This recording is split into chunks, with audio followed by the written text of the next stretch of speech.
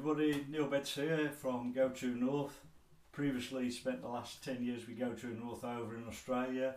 I'm now back in the UK, just building my networks and getting out there in the UK. I thought I'd do a bit of a video around, why is a controversial question. Why is most startup advice misleading? And what should you be really doing as an aspiring entrepreneur? And it is time for a bit of a tough love. I've worked with a lot of entrepreneurs and helped a lot of businesses grow and start up over the last 10 years. And I've seen a lot of endless advice around overnight success, follow this formula, we'll get you millions or tens of thousands of pounds or dollars by following this formula. But the harsh truth is, most startup advice is either quite outdated, or it's overly simplistic, or it's just wrong, it's just not right.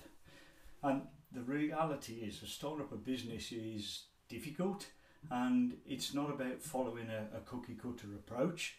It's about really understanding the dynamics of your market, your customers, and your unique value proposition. What is it that's unique about you and the offering that you have? So here's 5 tips that I think you should be focusing on if you're thinking of starting up your own business. The first one is quite important, and that's around don't chase trends. You look at what's going on with AI, and yes, AI is brilliant. I've been using it for a few years in our own business, but don't follow the trends. Focus on what are the real problems that you're trying to solve, who are you trying to solve those problems for, and what is your solution to solving those problems. So don't chase trends, number 1. Focus on real problems, real solutions. Number 2, make your customers an obsession. Spend more time talking with them and understanding their needs rather than perfecting your pitch.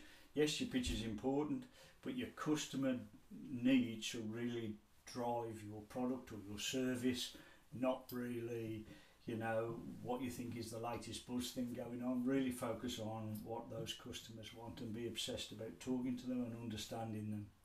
The third tip is value over vanity. It's very easy to get locked into how many followers I've got, following trends on your website hits, and the real metrics that really count in your business is clearly your business growth, your revenue, what's coming through the door, your customers and how you retain them and value them and look after them, and really those products and services that you offer and how they get adopted. That's really important. And then of course, without any of that, you won't get that business growth. So value over vanity. Lean and mean is my 4th piece of advice. You don't need a fancy office. Yes, it's great to have when you get to a stage. You will need an office, but you don't need a huge team even to start up.